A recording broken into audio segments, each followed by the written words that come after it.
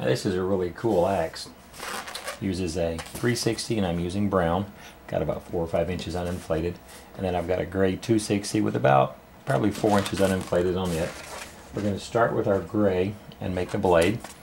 What you want to do with that is I'm going to start by making at the very beginning a pair of pinch twists.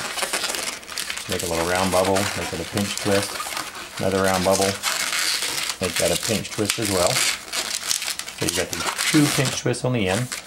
And you're going to make about a 5-inch bubble followed by a pinch twist. Another 5-inch bubble. And another pinch twist. And then one more bubble. Same size.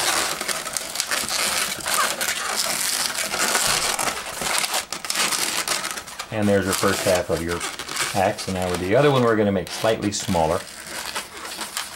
So we're going to make about a 4-inch bubble, pinch twist, same. This is a little less, about a 3.5-inch bubble.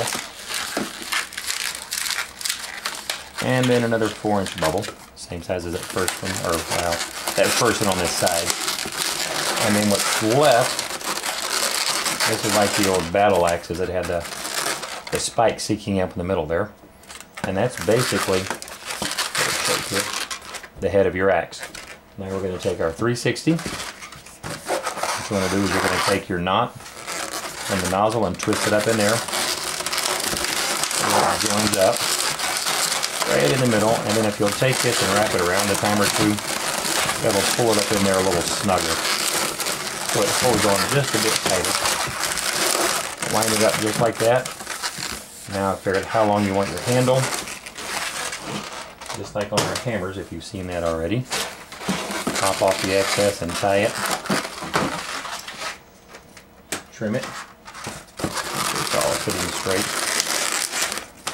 And there you have a battle axe. Again, pretty sturdy.